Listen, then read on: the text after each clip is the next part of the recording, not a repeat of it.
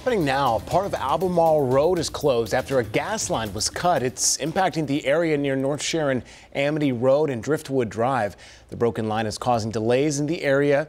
Officials are encouraging drivers to find alternative routes, especially as we get into the picking up of the commute times into the evening now. Piedmont Gas tells WCNC in Charlotte a contractor that's not affiliated with the company damaged a natural gas pipeline, causing this issue. Repairs are expected to be completed later this evening.